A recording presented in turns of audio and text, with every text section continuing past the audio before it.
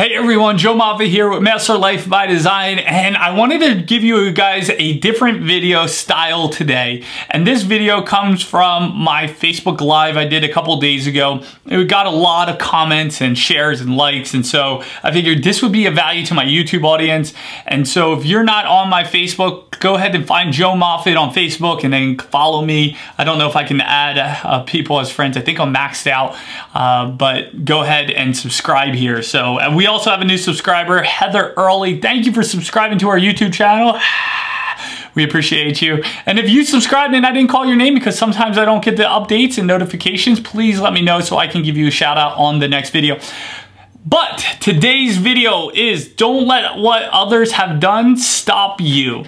And so I'm giving you a real raw version. I don't have bullet points. I'm just free flowing because it's part of my 75-day master challenge where for 75 days I do 3 to 5 things with my community that I want to build these habits in. And video, doing a live video, whether YouTube or Facebook Live, that's one of them. So you're gonna see that. Now, 2 things. One, I'm holding my 1-year young son, Zayden Michael, on me. I have this little carrier thing that we use.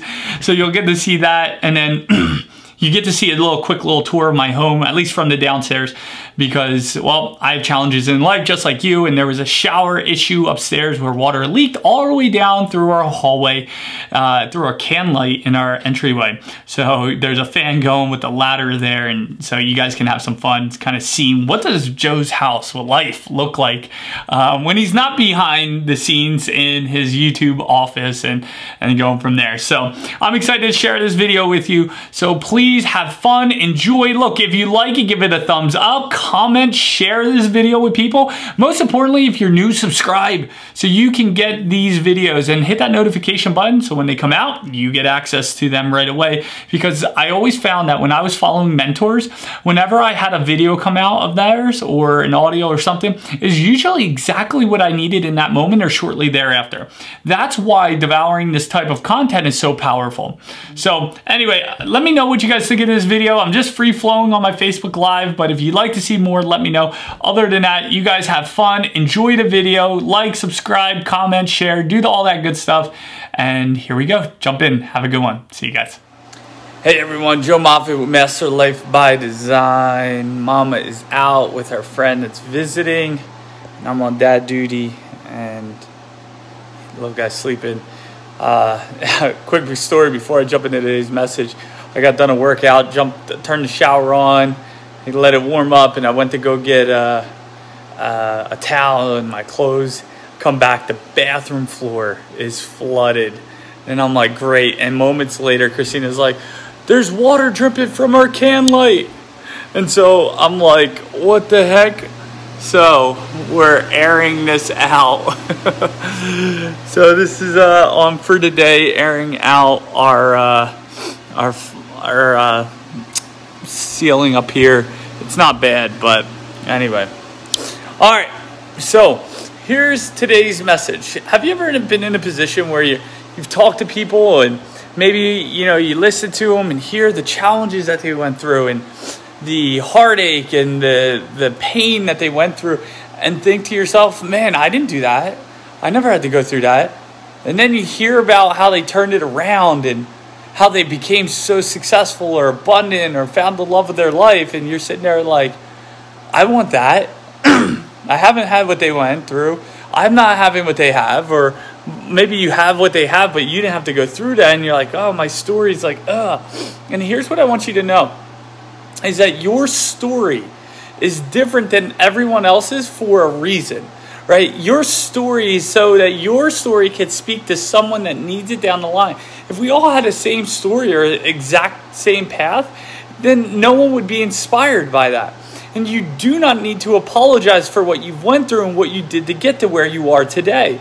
I remember I used to apologize to people all the time for, what I've done and how I showed up. And I think there's an element of where I needed to, if I didn't in the past, but it's time to own our freaking power.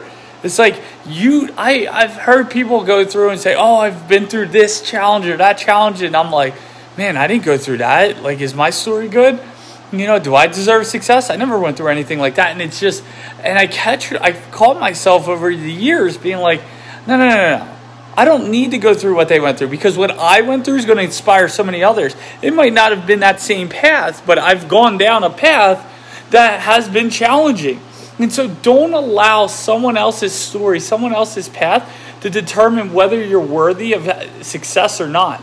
Because that's what happens to most people. And then they apologize when they try to tell their story of what they did. And, sorry guys, I know this isn't as good as, Steve Harvey's story. It's like, F Steve Harvey's story. You're telling your story. And you're telling your story because God's put someone in your life, or someone's watching your videos or reading your book or checking out your YouTube channel or Instagram, because they need to hear that. Because they're going to hear that. They're going to believe in themselves. They're going to take their path, and they're going to do something amazing for this world. All right, so never apologize for your story if you think it's not good enough, not challenging enough, you didn't go through enough this or that, like enough pain. It's like, why do we have to measure ourselves against pain and struggle? Like, the greatest thing I want is my boys to be like, I didn't grow up struggling. I grew up with incredible parents who had a great marriage. I had whatever we needed. We had great experiences. My parents took care of friends that were less fortunate. And then they grow up and they become extremely successful. And they sit back and say, I didn't need to go through it. I learned the principles, and I learned manners, and I learned respect, and I learned values, and I lived them. And look at my life.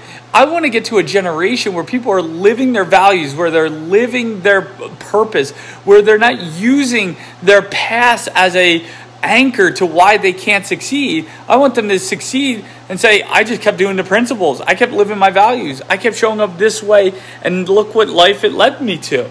Why can't we have a generation of that? Why can't that happen? Why do we need to be like, oh, I grew up in the hood, and, I got jumped, and this and that, or, I was broke and in debt. It's like, fuck, why? Why? Yeah, there's an element where we're all going to struggle. We're all going to have a challenge. But there's a point where you're like, dude, stop using that as a fucking excuse and crutch on why you're not where you want to be, why you're not living your values, why you're not accelerating, why you're not having success in your health, in your wealth, in your relationships. Like, stop the fucking pity party and own your shit. Take responsibility and go out there and fucking dominate. If you do Uber, be the best fucking Uber driver out there. If you work at Walgreens, be the best fucking person at Walgreens. If you're a CEO of a company, be the best CEO of that company. Dominate your fucking space. Don't lower your standards. We need to raise up, and your story's for a reason.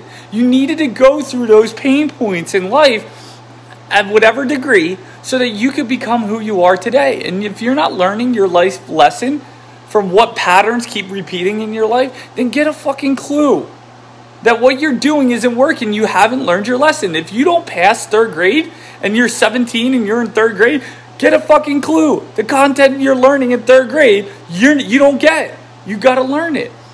So don't ever apologize for your path. Don't compare your past to someone else's.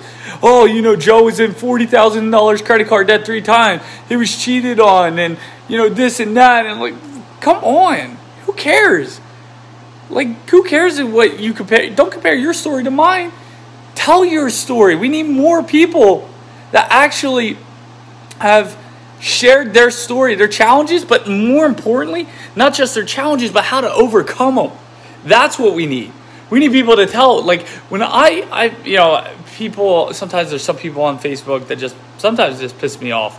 But sometimes I'm like, man, I don't share just my highlight reel. I keep it real. And so when we have a challenge, I share with you guys. I share with my audience the challenges that we go through. But most importantly, I don't leave them without telling you how we overcame them. What's the point of telling you my shit if I just wanted to throw up on you guys? That's not the point. That's not why you guys tune into these videos, right? So anyway, with that being said, tell people your solutions. So don't tell people about what you're going through until you've overcome and have a solution, period.